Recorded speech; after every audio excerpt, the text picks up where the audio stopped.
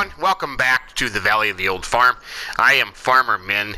We're going to do this special little video on the Massey Ferguson 383.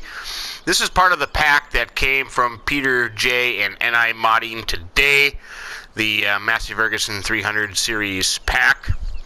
But I wanted to kind of do a thing on the 383. This is an interesting tractor. This was produced at a factory in Coventry, England from the 87 to 97. In 1997, this tractor had a price of $27,300. And I'm assuming because it was in England, that would be pounds back then. Not euros, that'd be pounds. But that is relatively interesting. You can't even buy a 5-year-old pickup for $27,300. Well, in the States you can't. But yeah, this Massey Ferguson 383. A couple things. It had a Perkins 4.1 liter 4-cylinder diesel engine in it. Horsepower, I believe, what was it? 81 horsepower with a 73 horsepower in the PTO. It's a 4x2 two-wheel drive chassis, hydrostatic power, differential wet disc, and a 2-post ROPS with optional canopy. This is a pretty neat tractor. What's interesting about this tractor, what I failed to mention in the guide to, or the mod review, was the fact of the, I pointed out the spin-out wheels, but these PAVT RIMS, which stand for Power Activated Variable Track. So PAVT RIMS. What it does is these rims you can loosen up and you can slide out and then retighten again. So from what I understand, from what I've read, is you can adjust it for a row crop. So here we are in a row crop field. When you get the standard without adjusting anything, you know, you don't line up. You know, I don't know what dimension these rows are simulated in the game. You know, in my neck of the woods, we plant row crops in 22-inch rows, so all of our tractors are set up for 22-inch row spacing. So meaning when you have a tractor with row crop tires, which pretty much, you know, everything besides a 4-wheel drive tractor is going to be, that means that when you do row crops, you have one in this row and the other tire in this row. So this PAVT was a system, and they were found on other tractors, all this Chalmers as well.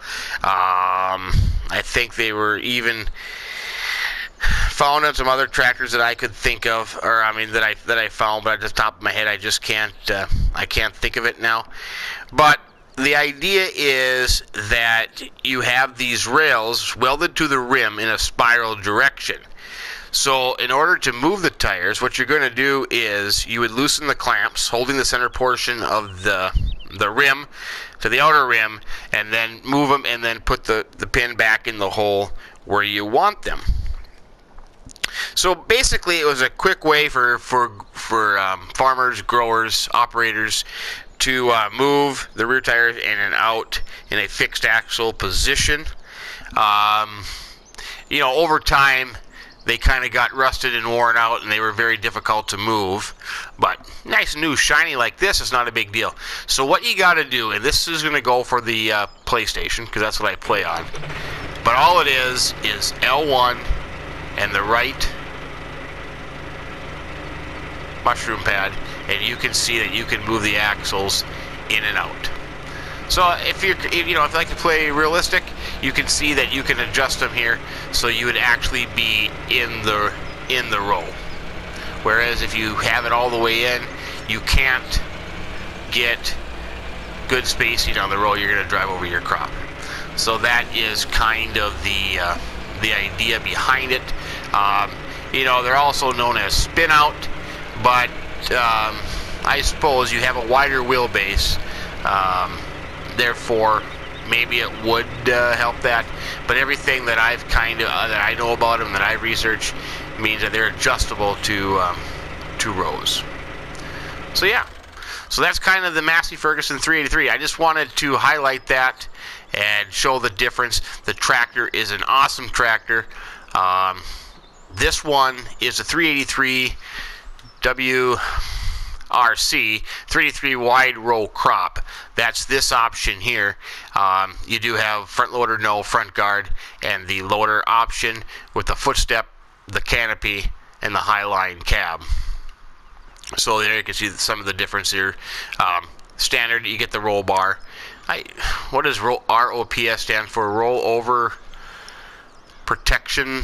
I guess I don't know. Roll over protection something. We just always call them a roll bar. Here's the roll bar with the canopy, the front guard, and then of course this is the highline cab. The cab that sits up higher, flat off the tractor, higher than the low profile one. But yeah, I just wanted to highlight this specific tractor. I thought it was pretty cool. Now in this pack, you can go in here and you can get a let's see, the 398. See, the 398 has the PVT rim option too. We'll just get one of those. Should be right over the fence. I bet I can't hop the fence. Oh, I can't hop the fence.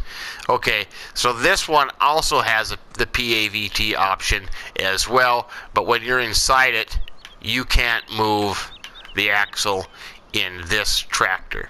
So it won't let me move it no matter what I do. And that's the problem I think I had when I first went in here. I thought, oh, PVT, cool. PAVT, I was trying to, and I couldn't get it to work, and I never tried the 383 WRC option. But this one, it will move. It does do it. So yeah, pretty cool.